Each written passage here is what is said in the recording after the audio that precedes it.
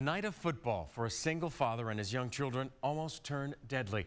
Here they are at the Georgia Tech Clemson game. They had no idea that when they would leave the stadium, the 11-year-old Boy Scout you see on this monitor right here would be hit by a car and the driver would just keep going.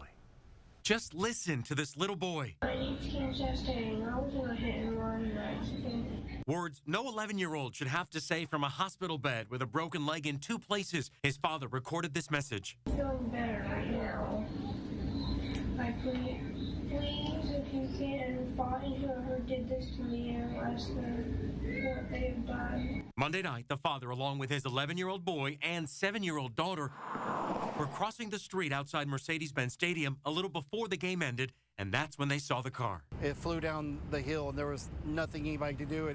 He tried to get out of the way. Luckily, he was able to get out of the way enough that all it got was his leg. Despite months of recovery, this family is grateful for those who stepped in to help. A random Clemson fan who happened to be a nurse stopped to help us, too.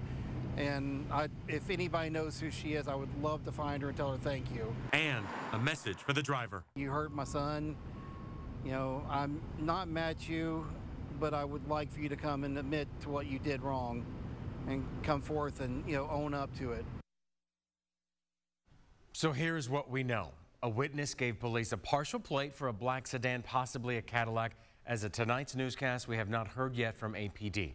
So tomorrow, Kane will start physical therapy. There are pictures of him here in the hospital. He has a long way to go. So we posted a GoFundMe link on WSB-TV.com. Wendy, wishing him the best. Of course, we sure do.